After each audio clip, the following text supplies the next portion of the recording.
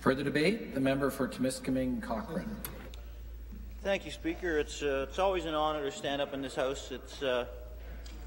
I wouldn't say it's a pleasure to stand up for a time allocation motion. And this one, I'd like to talk about a couple things today. And the first is, it's a contradiction to talk about or to want to time allocate a bill on transparency. So basically you're saying we want to let you talk about it, but not very long. So, and really if you're working on a bill about transparency, and if you're really truly a government committed to openness and transparency, you would want to get as much on the table as opposed to as little on the table as possible. So it's a contradiction. And I'd like to follow up something that my House leader said about, and I don't have the institutional memory of this place that some of the other people do because I've only been here 3 years. But some of the things he said about committee work. Committee work's very important, but getting committees out in the province is, I think, even more important. And this bill, again, it restricts the committees to here. An insular vacuum of, instead of the province, an insular vacuum of one specific spot in the province. And in my 3 years here, I've only had the opportunity to be on one, I got subbed in on one committee. And it was the Lynn Review, and I've mentioned it here before. And we went, one of the places we went was Kingston, and we went to Vankleek Hill. The people in Vankleek Hill are probably still talking about that. But not only did, in that short time that I was subbed in, not only did I build relationships that I wouldn't have had before, I also understood parts about the province that I never would have gotten the opportunity unless we'd have been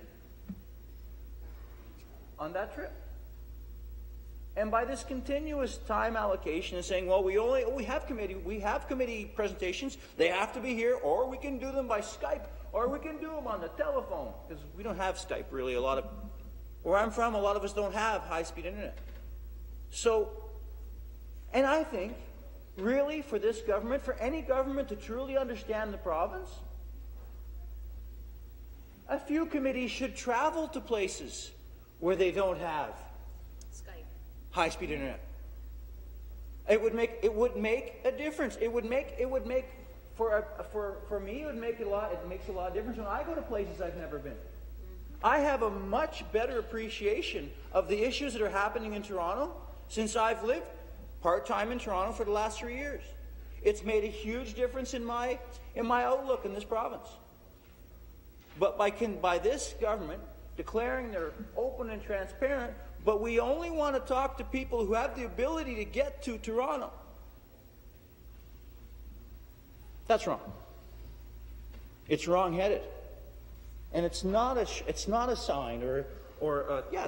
sign that you truly believe in openness and transparency, despite what the bill's title is. But we're still waiting for an open and transparent business case. And I'll give you an example in my riding. And I'm still waiting for this answer. And the Minister of Infrastructure is working with me. I'll give him credit. He's working with me. And I'll give you my business case. The town of Kirkland Lake. It needs to build a new swimming pool. It has young families. They've come to work in the mines. They've got young kids. There's not a lot of other services in my immediate area. They need a new swimming pool. They applied to Infrastructure Ontario for a loan from the same Infrastructure Ontario that gave the Mars $200 and some million loan. They applied for a loan for $7.5 million. Okay? They were refused. Why? They were refused because in the last year, they ran a deficit. They ran a deficit of about $500,000. That's why they refused. my approach to the minister and my business case, they ran that deficit because the MPAC assessment on their two major employers was challenged, and they were forced to pay back $500,000 from a faulty MPAC assessment to those employers. Further to my business case, the Minister of Finance in this House has acknowledged that there's problems with MPAC. They've done a study. They've asked for a full review of MPAC because there's been problems specifically in one-resource towns like Kirkland Lake. There's my business case. I've asked the Minister of Infrastructure to look into that to see if we can change that decision, because the town had no control over a faulty MPAC ruling that forced them to pay back $500,000 and caused a deficit. There's my business case. Open and transparent. I'm still waiting for the answer. That's a business case. And we're still waiting for the answer on Mars. And that's why we question whether the government is truly interested in accountability and transparency. Because if they were, they would travel, talk about what transparency means. Something else, and I've said this in this House before, and I'm likely going to say it again as long as the people in Timiskaming and Cochrane feel fit to have me speak on their behalf, that this government, and maybe governments before, because I've only had experience with this one, is really good at picking the right title and then crunching a bunch of other things in there, but focusing on the title. So who wouldn't want more MPP accountability and transparency and more public sector accountability? Of course, everybody wants that. And even the Liberal House Leader in his opening remarks, he mentioned that my colleague, the member of Timmins James Bay, that he had said that, yeah, he could, we support some of the things in here, maybe most of the things. But that's the problem with an omnibus bill. You put a few good things, and then you slip a few that aren't so good. That's right. But it's great. You can run around and say, look, we put this bill forward. We're all about accountability and transparency, and how could these people, want to delay this because it's all sunshine and rose petals, but it's not. And like the member from Timmins James Bay said, if we actually had the time and the will from the governing side, maybe we could put a few amendments that would make this bill a little bit less egregious in the areas where it is egregious.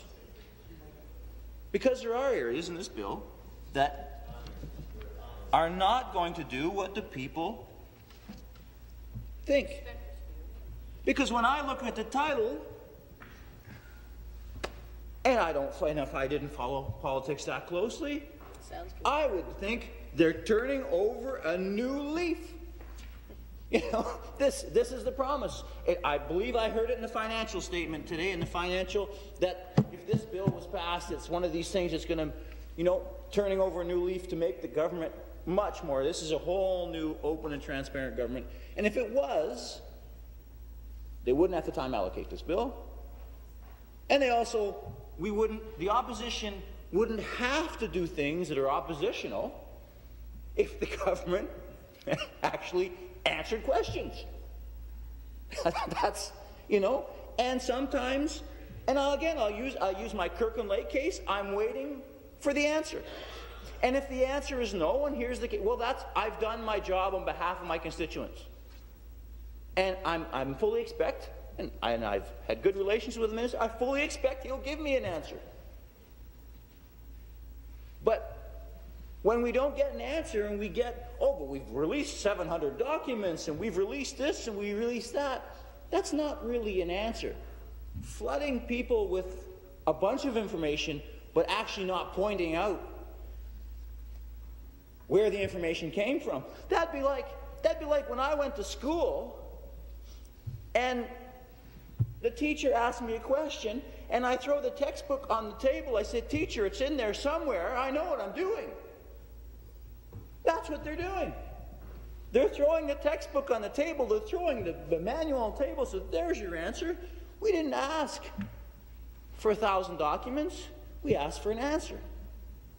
And this bill is not helping with that process. And that's what I find most disappointing. Are there good things in this bill? Yes. But it's not getting at the root problem that we're having with this government and that we continue to have with the new Wynne government. They're failing at this point to answer basic questions. And questions that wouldn't, if they answered the question, it wouldn't be a scandal if you answered the question. You develop scandals when you tried to hide things. And that's the problem. So it's been a pleasure to be able to express my views and advocate on behalf of the people of Kirkland Lake who really need a swimming pool. Thank you, Speaker.